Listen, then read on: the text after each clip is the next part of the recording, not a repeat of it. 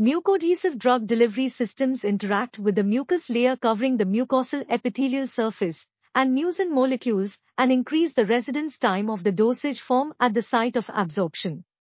The drugs which have local action or those which have maximum absorption in gastrointestinal tract, GIT, require increased duration of stay in GIT.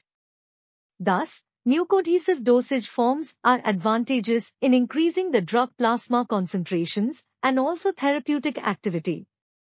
In this regard, this review covers the areas of mechanisms and theories of mucoadhesion, factors influencing the mucoadhesive devices, and also various mucoadhesive dosage forms. This article was authored by Bindu M. Boddupalli, Zulkar N. K. Mohammed, Ravinder A. Nath, and others.